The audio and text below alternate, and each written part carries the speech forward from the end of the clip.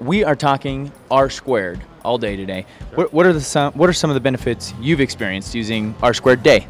Well, I've been on the product really since it came out, and I take it every single day religiously, and I've noticed that I have a lot more energy, a lot more consistent energy. With R squared day, I've noticed a significant increase in energy, a significant increase in focus throughout my day. I was a kind of a caffeine guy for a lot of years, so got at it and really replaced that habit, the healthy energy, the energy through the afternoon. Where I notice it the most is when at the end of the day. It's definitely helped me just stay focused. And where I really notice it is when I stop taking it. Really felt like it helped me just be more productive through the day. R squared night.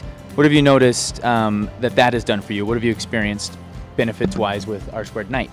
Sure. So, well, first of all, being a physician, I understand from a scientific standpoint what the product is doing, and a lot of what it's doing you don't feel, right? And I think that's some of the most important things that it's doing for the body.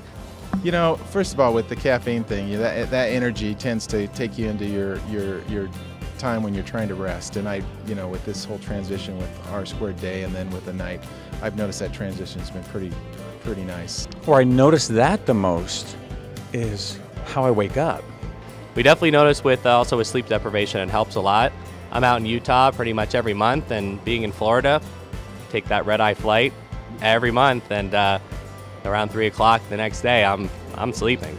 But since I've been on the R squared night, I noticed that I'm fine through 10 o'clock, 11 o'clock at night with no fatigue, even after being on a red-eye flight. So it's made a huge impact. I used to require an alarm, but now in the morning, it's much easier to wake up.